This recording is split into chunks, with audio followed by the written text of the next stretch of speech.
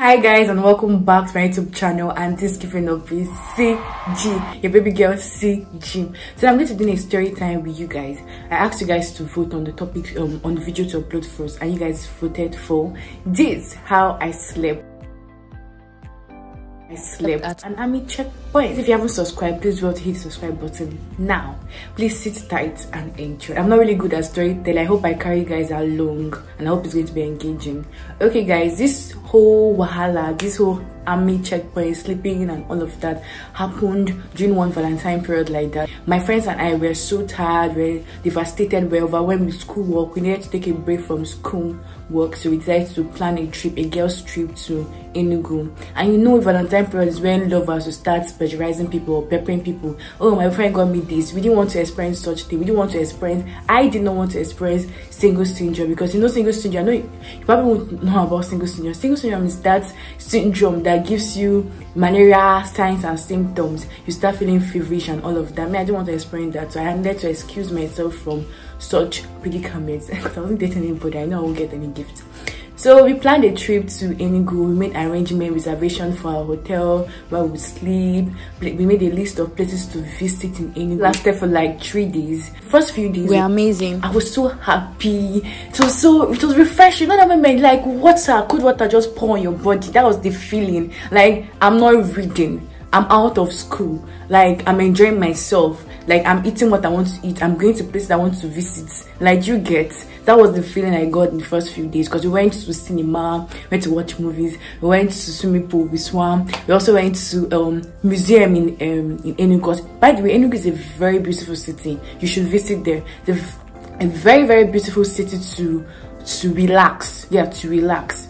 Not until the 3rd day we got an invitation to one live band in Enugu, at one venue like that. We're like, oh, okay, let us go for this live band. What's the worst that can happen? We all dressed up with our sexy clothes, our fine clothes by the way, so looking all pink and all of that. We booked our ride to the venue.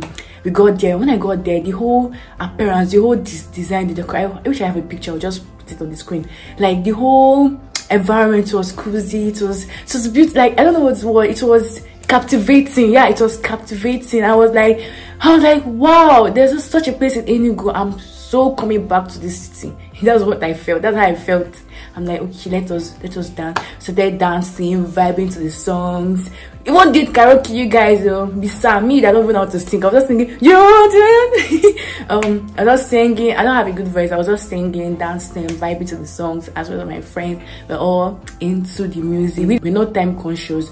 Not until we're all tired of the enjoyment, we decided to leave the whole venue, the live band venue. We didn't see any keke, we didn't see any cab, we didn't see any car or taxi to take us back to our location, back to the hotel. So we decided to trek. We are trekking on the street of Enugu. You can imagine. We trekked on the street of Enugu. Anyways, fortunately for us, we found a keke guy. Yeah, a keke guy. We asked him who was willing to take us to our hotel. So we asked him if he knew the hotel. We entered the keke napel. We asked the keke napel if he knew the direction. He said yes, he knew the direction. We all entered thinking that the guy knew where he was taking us to.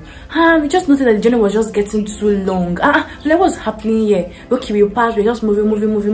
We passed the first checkpoint, and you know that checkpoint, that's where you know they're about entering a different location, a different city. We're like, okay, we're like, okay, maybe the whole thing was just suspicious to us. We're just moving like that. We passed the second checkpoint. Only for us to see goodbye from Enugu. We started panicking, we started shouting, okay, turn back, where are you taking us to? That was happening here. Turn back now. Thankfully he listened to us and he turned back. So we got to the second checkpoint. Because of the whole uncoordinated movement and all of that, he asked us to come down from the keke nape. So I asked no questions like, where are you coming from? What's your name? How old are you guys? Are you guys students? And where are you? All this kind of questions. Where you come out and all of that.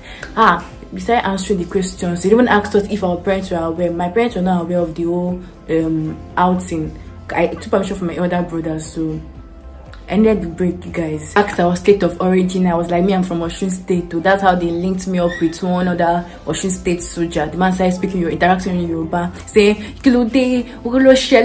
what is wrong with you? Why did you come out like this? Don't be influenced by your friends. So in Yoruba, man, I can't speak Yoruba, so that's what I'm interpreting. You're like this and that, read your books, there's time for everything. Was just giving me good advice and all of that. Then all of a sudden, one of that soldier was misbehaving. I don't know, I think he was stressed or so. Started pissing us off, started saying nonsense, called us stupid names. We're not having it with him.